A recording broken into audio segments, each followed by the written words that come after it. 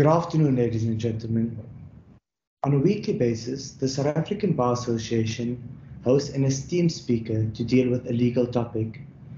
This is an initiative aimed at making an essential contribution to developing the skill set of all and any persons who represent the South African public in our courts. It is my honor and privilege to introduce today's speaker. Our speaker today is Advocate Arnause Mohlala. By way of providing a brief background of Arnause, he started working at the trade union official. Thereafter, he joined City Power Johannesburg as an ER manager and later BHP Bulletin. Subsequently, he has joined the CCMA as a Level A commissioner and later appointed as a senior commissioner and a convening senior commissioner for the East Rand. In November 2018, he joined UNISA as a Director Labour Relations. Thereafter, Arnause has joined the bar.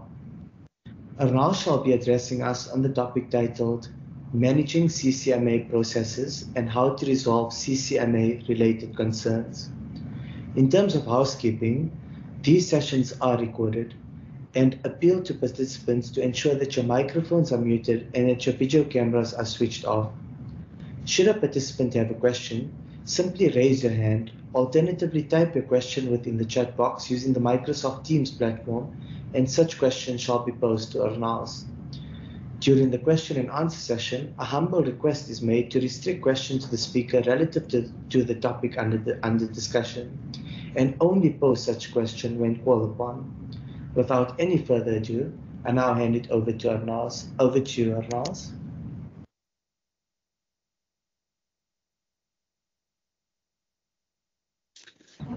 Thank you very much, AJ, for this opportunity. Firstly, I would like to acknowledge... I'm just going to interrupt you. Please forgive me. Your camera is switched off. Perfect. Okay. Thank you so much. Thank you very much, AJ. I was saying that firstly, I would like to acknowledge some of my former CCMA colleagues who have also joined the bar. Some of them, they came before me. Hlalele Molotsi SC, I acknowledge Dira Matlate, as well as I think I've seen Lekau, and as well as the members of the South African Bar Association. What I will do here, in regard to the members of the South African Bar Association, I must really also acknowledge Badford. He's also a former CCMA commissioner. And let me share here. Okay. The presentation that I will be doing here. Just hold on a sec, AJ. I have shared it for you if you like, or would you like to share it by yourself? You muted now, sorry, Arnause. Arnause, you muted now. Thank you, AJ. What we'll be dealing with today is that we are dealing with how to manage CCMA processes, and if you have got any concerns that you have when you are at the CCMA, how to resolve those related concerns. The issues that we'll deal with, AJ, the next slide, just as a summary of what we'll be dealing with is what is the role of the CCMA, and that is broadly, and which parties can refer matters to the CCMA. The next issue we'll be dealing with, and which matters are typically referred to the CCMA. The next matter is when is legal representation allowed? This is a concern, obviously, for people who are attending this seminar today. And the next is how to bring an application, whatever process that you may be interested in.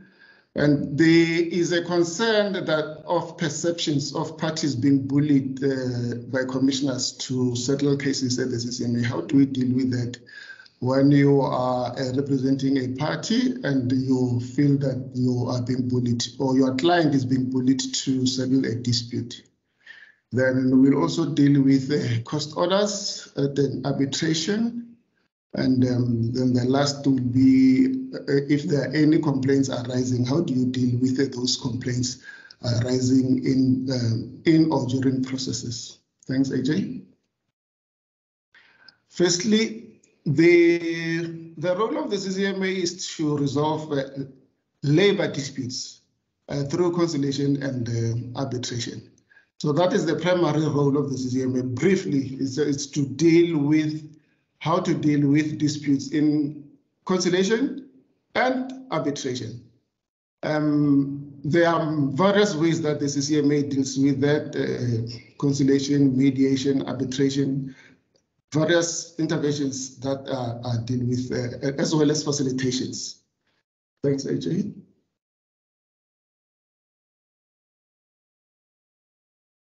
Who can refer matters to the CCMA?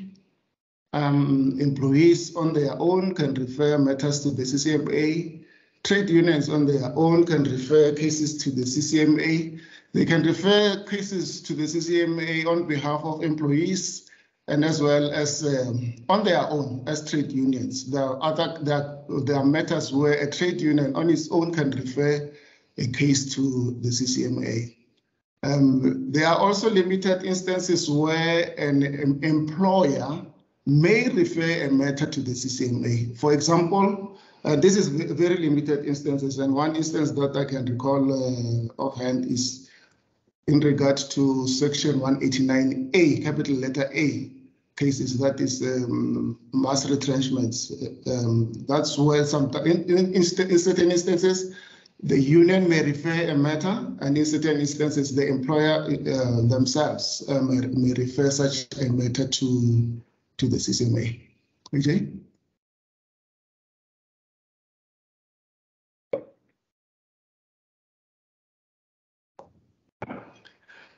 Matters that are typically referred to the CCMA are unfair dismissals. This will constitute about 86% of cases that the CCMA deals with. Then the rest is a tiny percentage of cases that may be referred to the CCMA. Unfair labor practice, unfair discrimination, BCA entitlement disputes, and collective bargaining related disputes. Collective bargaining related disputes will be matters of mutual interest, especially where trade unions and employers are involved. In fact, that's where trade unions and employers are involved. Those will be related to wages and other conditions of service. Those are the typical matters that the CCMA will deal with. Now, as of interest to people who are attending this is which matters is legal representation allowed. Let's start first by saying one process where legal representation is not allowed. It's at conciliation proceedings. I will later deal with as to in what instances can a legal representative be allowed in a process. Now, to guide legal representatives, attorneys, and advocates as to when do you know whether you can represent or not, that is governed by Rule 25 of the CCMA rules. It will help you to clarify which matters you can or you cannot be able to represent a client. Now, if a dispute is about the fairness of a dismissal and it pertains to conduct or capacity, legal representation is not automatically allowed. That does not necessarily mean that it will not be allowed, for instance, as in conciliation, but it may be. There are instances where legal representation may be allowed, and then it depends on certain considerations by a commissioner. Let's see what those considerations the commissioner will have a look at. And the commissioner will have a look at what is to grant a legal representation. A commissioner will look at the nature of questions raised in that dispute, whether it's a complex matter, whether it's of public interest, and what are the comparative ability of parties at any given point. For instance, if the employer is represented by a very experienced HR manager, ER manager, the commissioner and the employee is not well versed in ER or in labor law, a commissioner may, in those instances, allow legal representation. Of course, depending on application made to that commissioner, and I will address that at a later stage. What is of critical importance here is that parties on their own, if both parties are legally represented, they may agree, they may give their consent to have legal representation. In many instances, the commissioner will agree, he will grant that representation if parties agree. They've consented to legal representation. The commissioner will agree. However, please be aware that the commissioner, despite the fact that parties have agreed to legal representation, the commissioner may still say no, depending on the questions that we have, the considerations that we have dealt with. If the issue is not of public interest, it's not complex, and when you look at the comparative abilities of the parties and say that this is, both parties can be able to deal with this on their own, and there are no questions of law raised, the commissioner may still say no to legal representation, despite that the parties have agreed to legal representation. Okay. And when is it allowed? When is legal representation allowed? No representation by legal practitioner or candidate attorney shall be allowed in facilitations of large-scale retrenchments. That is section 189A. And lay consultants are just not allowed to represent parties at the CCMA. Now, one party or some of the parties that may be allowed, automatically allowed to represent at the CCMA are trade unions, the employees themselves, etc. Which processes is legal representation automatically allowed? There's a whole list there, but as I've already indicated, this constitutes a tiny percentage of cases at the CCMA. The majority of cases that the CCMA deals with are unfair dismissals, as well as to a large extent, to some extent, incapacity matters. But this is a whole list of cases. For instance, 186A, this is unfair, some of the unfair dismissals. 1A to F, unfair dismissals. 186.2, those are disputes of unfair labor practices. Automatically unfair dismissals, inquiry by arbitrator. Inquiry by arbitrator, this is a process where the parties can go to the CCMA and say that we don't want to do a disciplinary hearing on our own. We would like the CCMA to do this disciplinary hearing for us. And so the disciplinary hearing is disciplinary hearing cum arbitration, because now after the disciplinary hearing, which is dealt with by the CCMA and is an arbitration, the parties cannot refer the matter back to the CCMA after the hearing. All that they can do, if there's dispute, if there's unhappiness, they can refer the case for review to the Labor Court. Dismissals based on operational requirements other than 189, there may be legal representation there. 197 and 197A, transfer of business as a going concern and or of a contract of employment in circumstances of insolvency. All disputes in relation to section 198A to C, all those may have legal representation may be allowed. BCEA, 73A, that is failure to pay any amount in terms of national minimum wage, contract of employment, sectoral determination, or collective agreement. However, in these instances, there are certain thresholds. To those people who are, I can't recall now what is the threshold determining referral to the CCMA. Those who are in senior positions, 300 and above, 300,000 and above per annum cannot cannot have those dealt with at the CCMA. And the Employment Equity Act, Section 10, unfair discrimination cases can be, legal representation can be allowed in those instances. In conciliation, as I've already alluded, legal representation is not allowed, but you may request as a legal representation attorney, advocate, candidate attorney, or people advocate, you may request to represent a party in conciliation, especially if you have a mandate to settle.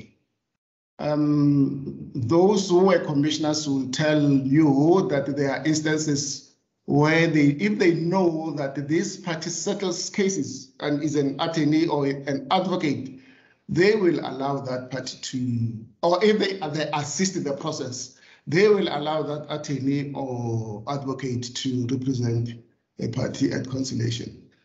Just go back a bit. Okay, thank you. A client can be given an opportunity.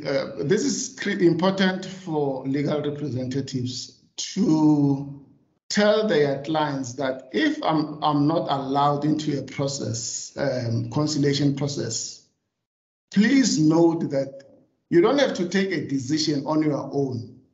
Consult with me at all instances. So your client, when faced with whatever that is being discussed with the commissioner, can say to the commissioner, Commissioner, I hear what you are saying on this and your advice on this. Can I have a discussion with my representative? Now, there are instances where, because we know as legal representatives that the CCMA doesn't allow for legal representation at conciliation, we say to our clients, you can go because we are not allowed.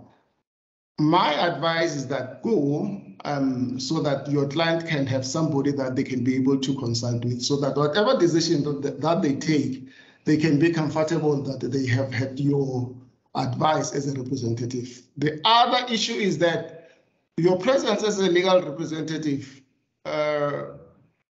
may prevent this bullying that you are talking about. If a commissioner knows that the legal representative is present and the client can always go and talk to the legal representative, then instances of bullying, then they get seriously minimized in those instances. Thanks. And what happens if legal representation is denied? What you can do as a legal representative is that you may request the arbitrator that, Commissioner, I would like to sit in this process. Arbitration is it occurs in an open court, so it is a public process. So you can request to sit there and observe what is happening. Now, the advantage of that is that from time to time, when parties take a break, then they can be able to go, you can be able to go and talk to your client as to how to proceed at any given time, point regarding or in the process of arbitration. Now, I would like to warn legal representatives that when you are there, don't try to communicate in whichever way or form with your client, or make certain gestures of approval or disapproval of whether it's your client or the other party. Because the other party may say to the commissioner, Commissioner, this is what the legal representative is doing, or the commissioner may see what you are doing and you'll definitely be kicked out of the process. Thanks, AJ.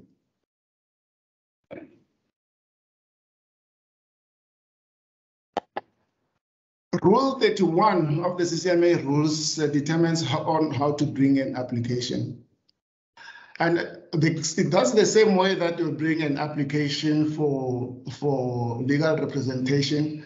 However, legal representation can also be made on the day of the hearing. You can go there and ask the commissioner, I'm applying for legal representation. It's advisable to apply for legal representation prior to the matter being heard.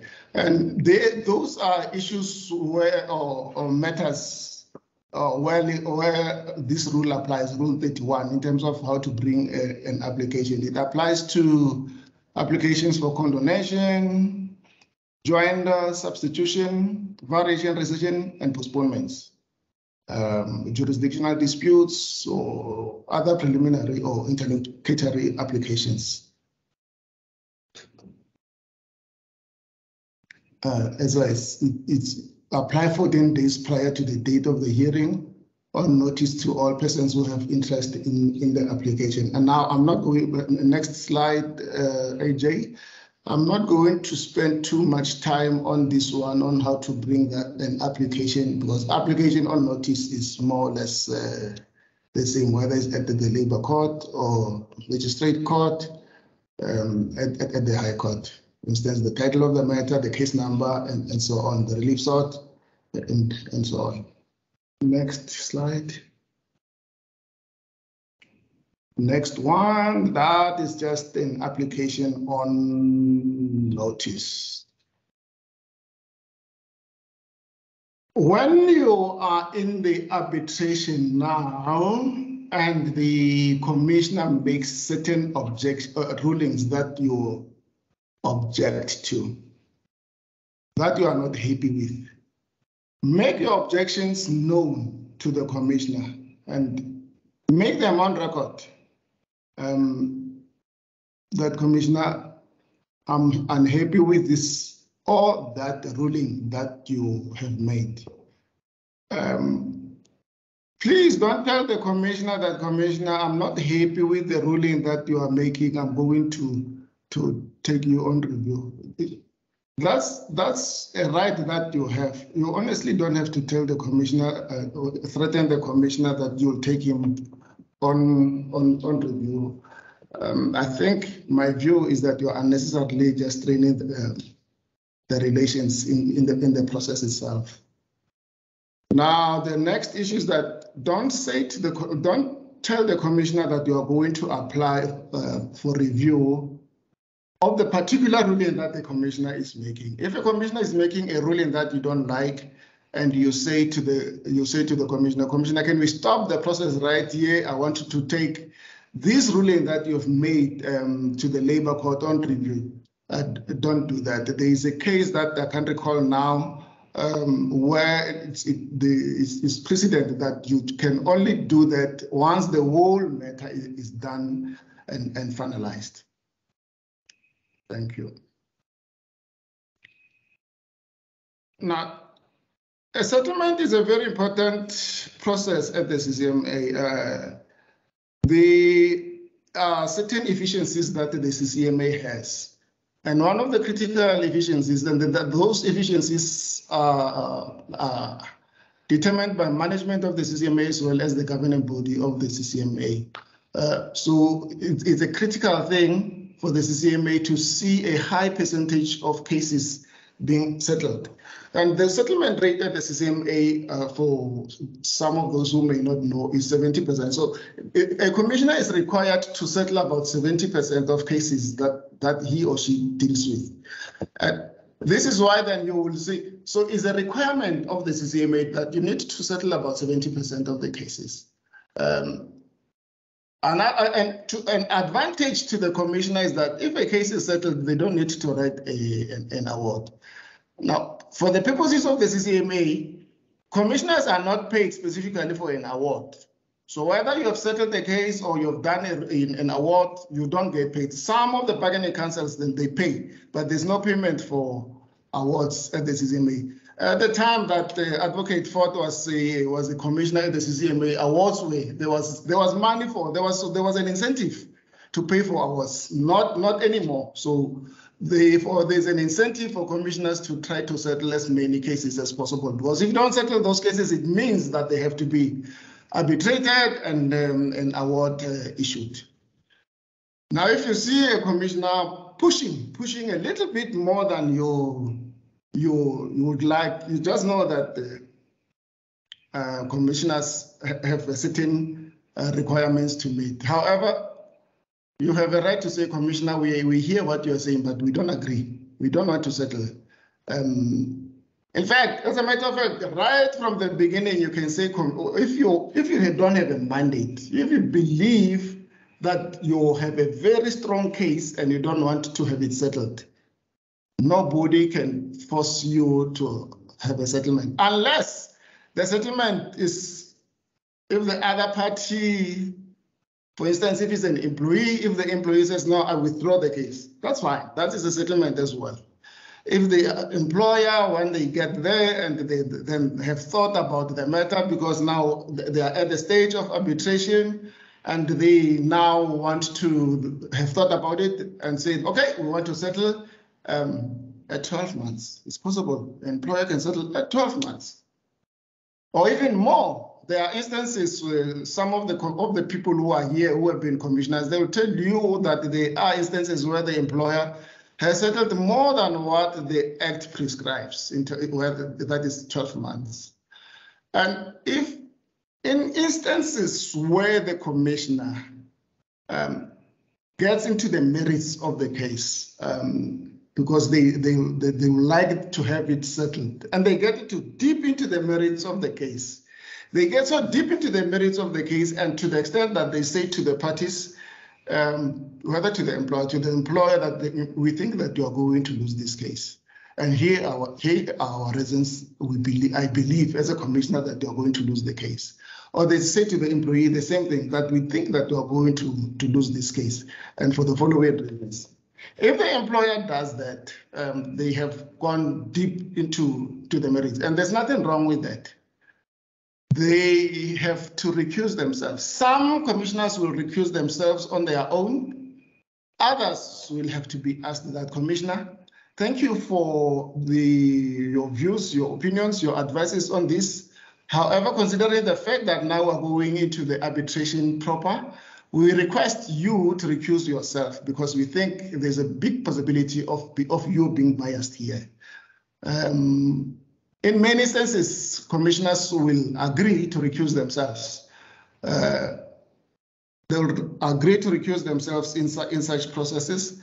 And if not, if they don't recuse themselves, then ask for the intervention of a regional senior commissioner or provincial senior commissioner. If both disagree, I mean, the commissioner, the regional senior commissioner, at the time, if they insist that the commissioner must proceed, put your objections on record. Because at the time that you will be conciliating, mediating the matter, you will be off record. Then ask the commissioner that, Commissioner, prior to us starting with the actual arbitration process, I would like to record my objection in regard to the issue of your refusal to recuse yourself in this process. Now, when you are in smaller offices of the CCMA, let's say, for instance, Roblesdal, then Secunda, no, Secunda, there are many commissioners in Secunda. Smaller towns where there's one commissioner available at the venue. Try not to get into the merits of the case, because you are not going to have to be afforded an opportunity of somebody else being available. If you are in the bigger centers of the CCMA and like Johannesburg, Pretoria, Bloemfontein, and so on, then you've got the luxury of, or they have the luxury of asking somebody else to take over the matter. But if it's a smaller place where there's one commissioner available, don't get too much into the merit. And you have the right to say, Commissioner, I don't want to get too much into the merit of the case. The commissioner cannot force you to get into the merits of the case. AJ? Order for costs at an arbitration. I was a commissioner for more than 10 years. However, honestly speaking, I cannot recall more than 3 times where an order for cost was awarded at the CCMA. maybe even twice. So I really cannot recall.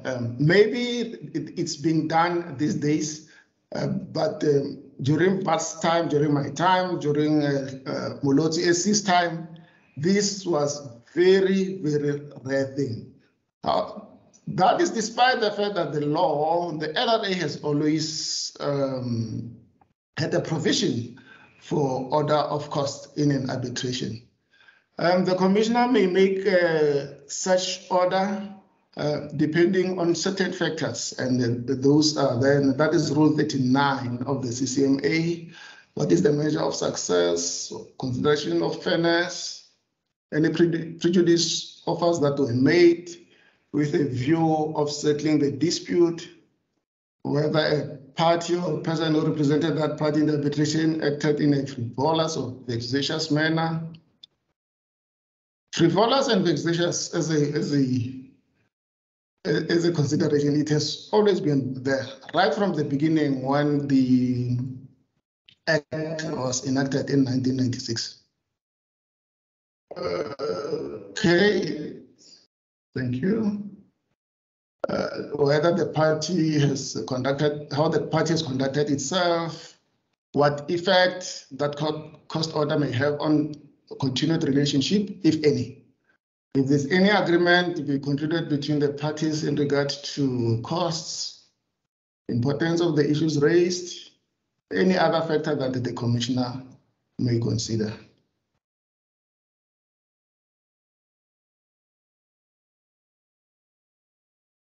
And that is, a commissioner may make an award of course in favor of a party who appears or is represented in arbitration by a person contemplated in Rule 25. Here we are talking about legal representatives, so it may, cost orders may be made.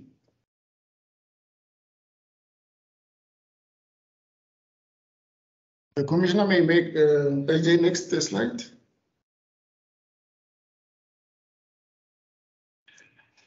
Though the amounts for costs are quite limited, they can be limited by the CCMA in terms of the rules, in terms of Rule 2039.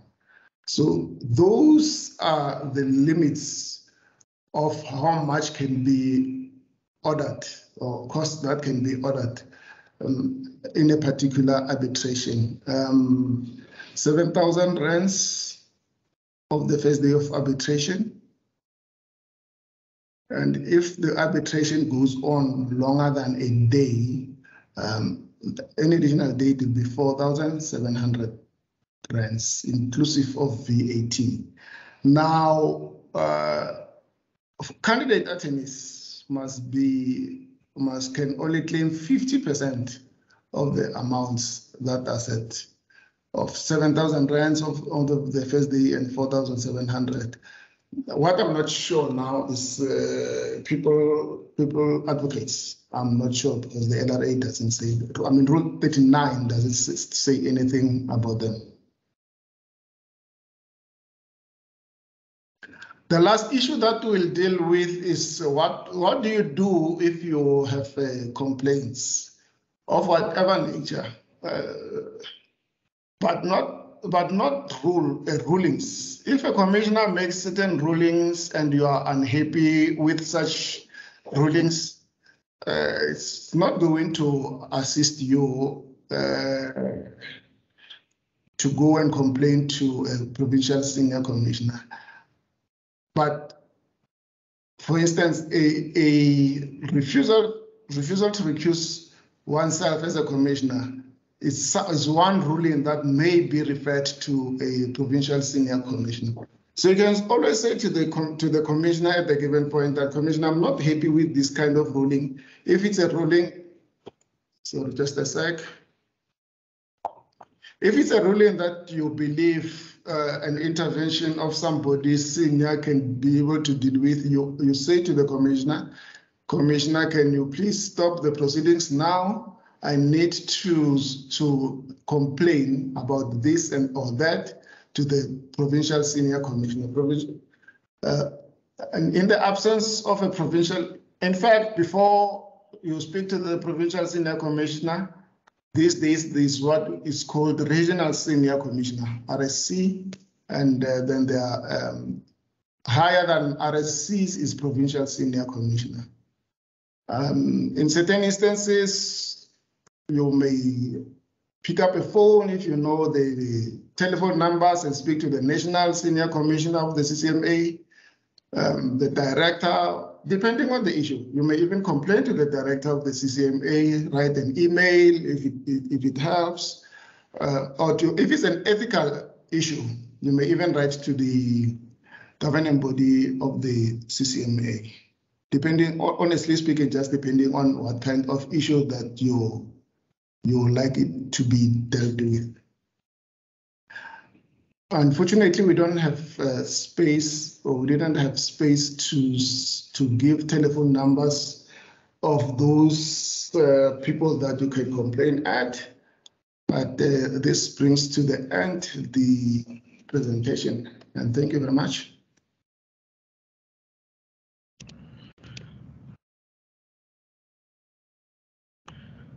I thank you for that informative address, Arnause. I have now opened the platform for a brief question and answer session. To those that have a question, simply raise your hand, and when your name is called upon, simply allow your mic and/or your video to pose your question directly to Arnause.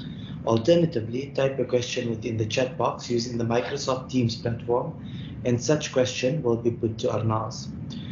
I shall initiate the question and answer session. My question, Arnause, surrounds condemnation. Now, we are all familiar with the fact that an employee has 30 days post-termination to apply to the CCMA, failing which the employee needs to apply for condemnation in that regard. Upon our prior telephonic discussion, rather, you had mentioned a certain judgment that said something to the effect that that condemnation should be granted in circumstances where the employer's conduct against the employee is done in mala fide. Can you please elaborate on such? I'm going to ask you to repeat the question, AJ, but what I will also in terms of the questions and answers, there are a lot of capable people here, and I deliberately mentioned them when we started with this process so that they can also participate. Molotsi SC is here. He was one of our speakers before. Matabo is here, and Matate.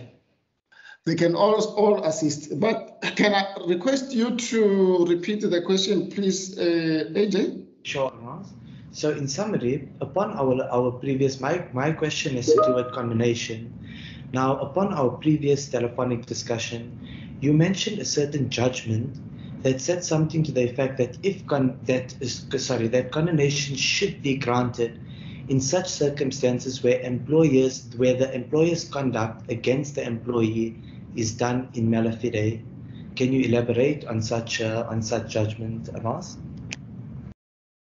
Okay, colleagues, I'm inviting you to participate in the questions and answers.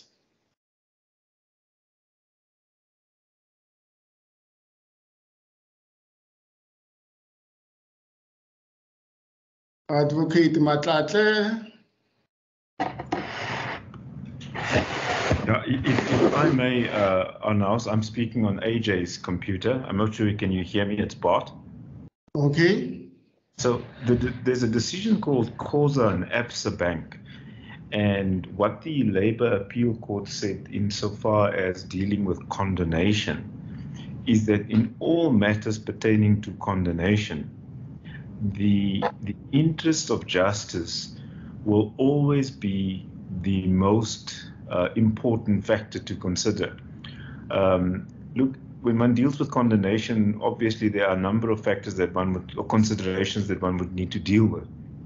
But what the Labour Appeal Court said in the Causa Absa Bank decision was the interest of justice, because should condemnation not be granted, it would in effect mean that the doors of justice, so to speak, would be closed upon the employee. And in fact, there's an important note in that judgment, but the court said how would the interest of justice be served by denying an employee condonation? In fact, granting condonation would serve the very purpose of promoting the interests of justice as opposed to denying the employee access to condonation. Some of the factors that the court has looked into and considered in regard to whether to grant or not grant condonation is the prospects of success. If the prospects of success, if the court looks at the papers and the application and considers that the prospects of success are quite good for the applicant, then there's more likelihood that the court grants condonation. One of those obviously is how late the application for condonation is. But that, as Advocate Ford has said, that the court also looks in the interest of justice. It looks as to the reasons why is that application late, and also the factor that I have mentioned here as to what are the prospects of success in that matter. Then the court is likely more to grant the condonation. Thank you so much. You have and the CCMA, of course. Thank you so much. Can I just come in there? Sure. Can I just come in? And that's Advocate Matlatle. Sorry. My name is Advocate Matlatle. I think what Advocate Mohlala indicated holds truth. In most cases, the recent cases that I have read, they indicate that the prospects of success and the lateness. However, if we have to have a look at all them, basically the court has to take, or the commissioner has to take all the factors into consideration. So cumulatively, you can take it into the imagine a situation where you can say, well, it's in the public interest and blah, blah, blah. But where really you can just see there are no prospects of success and the matter is excessively late. You know, the matter is, and the interest of justice, remember, it's a very elusive term. I mean, if a person brings the case 6 years late, you know, so it's excessively late, it's late.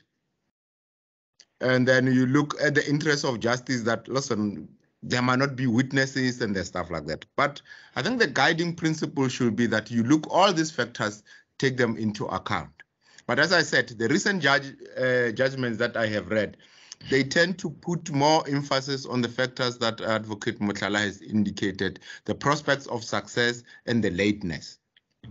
But that does not mean that it's at the expense of others. The very recent case that I've read, they said, listen, if there are no prospects, what is really the point of going into so much pain of condoning the matter?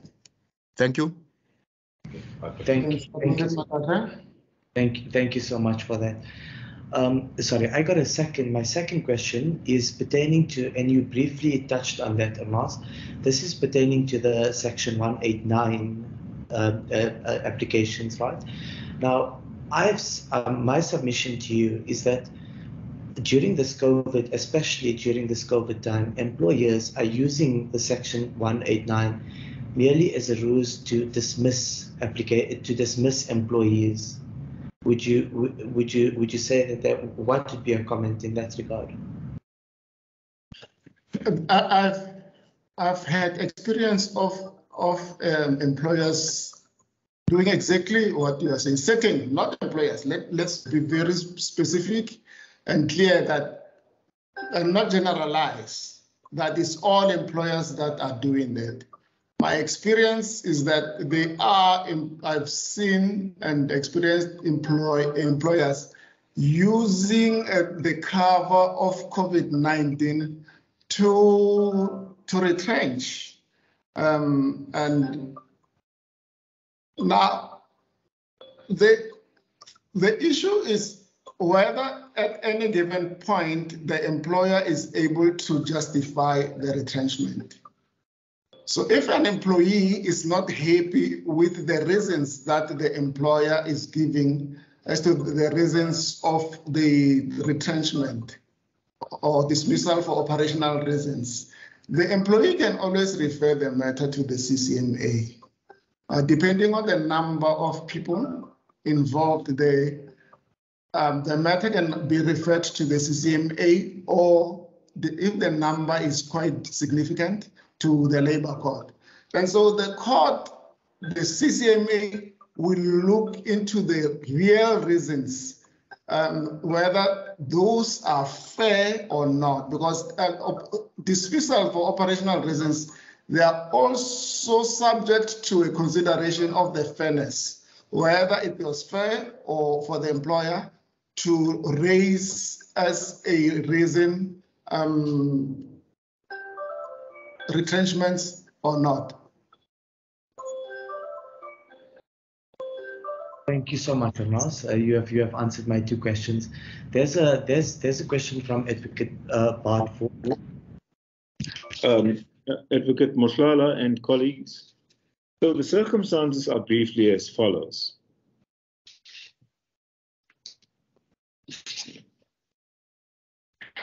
I hope you can hear me.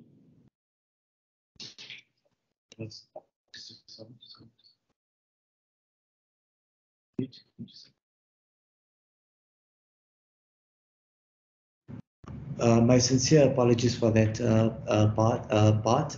I think we have lost Arnause. Can we just have a brief? Yes, sorry. Are you back with us, Arnause? Yes. Thank you so much. Back to you, Advocate Ford. So the question, Advocate Mohlala, is the following: the circumstances briefly being the commissioner bullied the employee into accepting a settlement agreement, but the settlement agreement is nothing other than what the employee would ordinarily have been entitled to, i.e. leave pay, notice pay, and a bonus. So the employee signs that, thinking that in doing so it has included a bona fide agreement, but it does not constitute a bona fide agreement for public policy considerations to sign a settlement agreement, which is an entitlement to what you, well, an agreement in respect of what you're already entitled to. How would you advise an employee to deal with his or her discontent in that regard? Thanks, Advocate Ford. There was a policy decision, at least when I was there at the CCMA, or when we were there with Advocate Molodzi. There was a policy decision that what you have just described now wouldn't be regarded or considered as a settlement. That's an entitlement. That's what the employee is entitled to anyway. Now, it's one of those where we would have said that the employee, when unhappy with the outcome, can refer or can lodge a complaint with the senior commissioner. I'm not sure now how the CCMA deals with. At the time that we were there, what we'll do, if satisfied, if the senior commissioner is satisfied that these are the elements that constitute the so-called agreement, and we know that this is not an agreement, this is what the employee is entitled to anyway, the matter would still be enrolled for arbitration. If I recall, this is what used to be done. However, I think this is an area of possibility where an employee can be able to successfully review such an outcome or such a settlement and take it on review at the labor court. That's my thinking, at least now, that if the CCMA is not able to resolve this issue, on its own, considering that this is not a settlement. Everybody knows that this is what the employee is entitled to anyway. This is a matter that may be taken under review. And just a follow-up question before the other speaker, Molotsi, as he speaks. What then would you say in as far as the CCMA being complicit? I know complicit is probably a very strong term, but I remember when I was interviewed by the governing body, Nareen Khan had asked me, how do I feel about the percentage issue pertaining to resolving disputes by way of conciliation? And I felt that the threshold set would, in all probability, result in commissioners resorting to unbecoming tactics in order to try and resolve matters so as to meet the threshold. And I'd like to know what your comment in regards thereto is. Can I ask SC Mohlala to speak before I do on this matter, please? Good afternoon, colleagues. AJ, can you hear me? We can hear you fine, Yes. Thank you. Good afternoon, everybody. Arnause, thank you, my brother. Yes, I think you are correct on the first issue you raised in respect of during our time, there was that policy decision that any settlements relating to entitlements that are contained in the basic conditions of employment, particularly when the dispute related to unfair dismissal dispute and the settlement comprises of entitlements in the BCA, that was not a settlement. And I think the CCMA at that time went at great length to inform the employees by putting notice boards, in fact, even in the hearing rooms themselves, that they should not settle cases in respect of notices, leave, and all of that when they have referred an unfair dismissal dispute. So you are correct, Arnause. In respect of the second question of Advocate Ford, look, I think it's important to put this thing into a proper perspective, and which is that the CCMA at first believes in mediation, meaning that the CCMA at the time when we were there on us, we put mediation before arbitration, meaning that we wanted the parties to settle their disputes before they proceed to arbitration. Because we're always of the view that in settling cases in mediation or conciliation, the parties, you determine the outcome rather than the arbitrator sitting there making a decision which will be binding to the parties. So because of that policy view, which I hope is still the case, then the CCMA then, in order to galvanize and incentivize the parties to resolve the cases, decided to put the settlement rate of the commissioners at 70%. And really, it is not really about commissioners forcing the parties to settle. It's really about making sure that we live in terms of the LRA objectives, which is a speedy resolution of labor disputes. And I think part of trying to resolve cases in conciliation is really that you want parties to resolve cases in conciliation rather than going through a formal arbitration process, which in some instances can be a very difficult process, particularly for applicants who are unrepresented and perhaps at some stage also uneducated. So that was the policy rationale behind the 70%. But also the governing body, even during our time, Arnause, has always been, although they expect commissioners to reach 70% settlement rate, but they were always amenable to commissioners who were just below 70%, and also commissioners who were really not mediators, but mostly arbitrators, who you'll find that such commissioners, then their settlement rates will be sitting at about 50% and so. And the governing body really never really went into details or take issue with people who did not reach 70% settlement rate. But I think, I mean, speaking for myself, and I'm sure Arnause will bear me out here, as senior commissioners at that time, part of our responsibilities was to guide and assist who are not really reaching the target of 70%. And we were further mindful of the fact that those commissioners should not force parties to settle. And hence the CCMA at that time had an open door policy of complainants coming directly to the senior commissioner's office if they were unhappy with the process to complain about the outcome. And such interventions will be done to make sure that the party lives happy. So I don't think it's really a CCMA being complicit for it. I think it's really about putting mediation first and also leaving this objectives and spirit of the Labour Relations Act, which is speedy resolution of labour disputes. I don't think there's ever been a commissioner who would really be penalized because they've not settled the matter. Of course, it's a KPA for commissioners at that time. I don't know the position now. But even if the commissioner do not reach that KPA, there will still be other issues to determine whether the commissioner can be elevated further or be given a renewed contract. But really, it's about a policy decision of mediation first. Thank you, Arnause. Thank you, AJ. Thank you so much, Arnause. And James, can I say something on this matter? And just to say that we've been joined by another stalwart, or former stalwart of the CCMA, Advocate Meni. My view is that I hear and acknowledge what Advocate Mohlala is saying, but my view is that the pressure.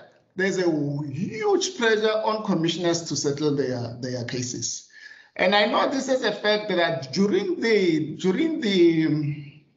governing body interviews, this question is always asked. If your settlement rate is below that 70%, there will always be a question as to commissioner, why is your settlement so low? And now, whether this is conscious or unconscious, there's a huge pressure on commissioners to settle as many cases as possible. Now, the issue is not about the speedy resolution of a case. The issue is social justice. And this is one of the considerations. At some point, the CCMA put together a commissioner or a mediation commissioner at every region that will look at to the quality of the settlement agreements. Because you will find instances where a commissioner settles a case with 200 rands or 100 rands. And because the employee at that given time is desperate to take this money, then they take the money, and that is regarded as a settlement. I believed and believe that is wrong. And I believed at that time, SC, I believed that the settlement rate needs to be pushed low so that you concentrate more on the quality of the settlement agreement, far more than because it's mere settlement. Because the issue is not just being happy that the matter has been settled. The issue is about the quality of the settlement itself. This is an issue that my view is that, for instance, bar associations like us, South African Bar Association, we need to take up with the CCMA. It's something that we need to do to say that let's not focus on the fact that the matter is settled. What is the quality of the settlement that you have? Thank you.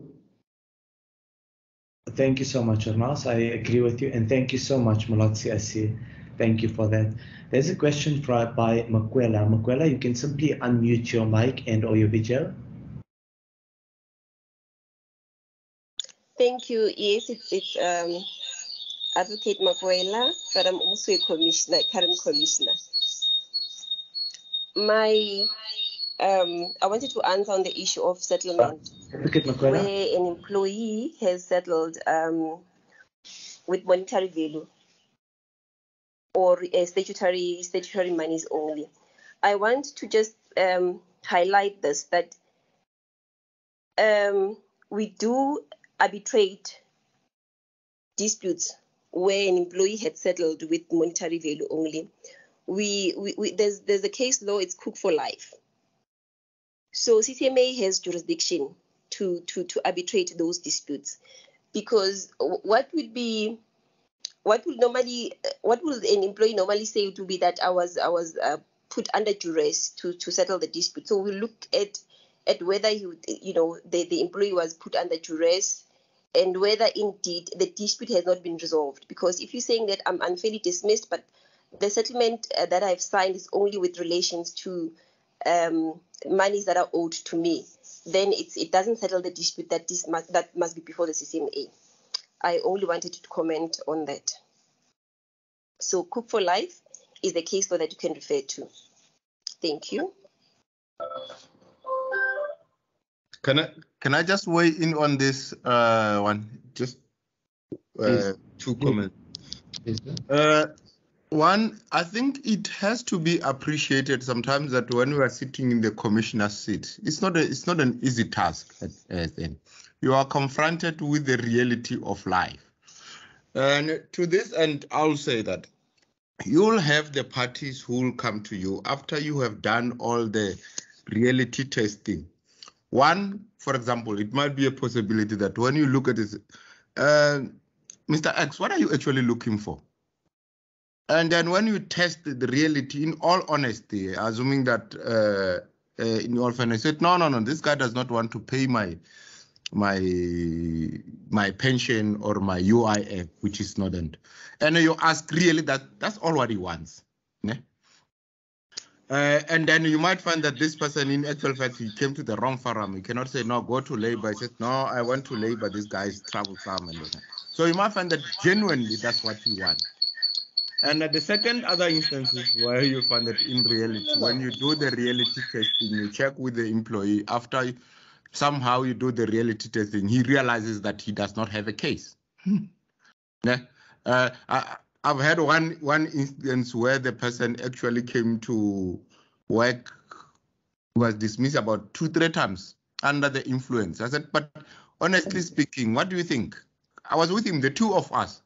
The other party is out. He said, our commissioner, honestly speaking, I was just taking a chance, man. Let them just give me my UIF, I'll go, you know. So in those kinds, let's not be very harsh to the commissioners. The question of bullying, maybe let me just leave it. It might be some other topics, but there might be the reality which faces the commissioner. In all fairness, you might well think that maybe it's unfair, like the instance that I just told you. Maybe the other ones I wanted to comment, I think that my colleagues have handled them. Thank you.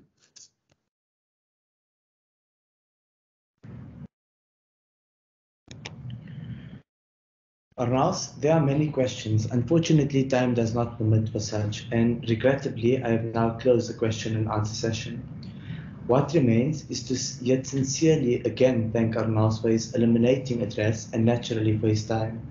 Appreciation to all those that have participated and all those that have commented, including the various commissioners and Advocate Molotsi SC. Appreciation to those that have participated virtually and shall be watching this session at their leisure. These sessions are recorded, and the recordings can be found upon the South African Bar Association website, that being www.rsabar.net. I thank you. Thank you very much. Thank you. Thank you, guys. Cheers.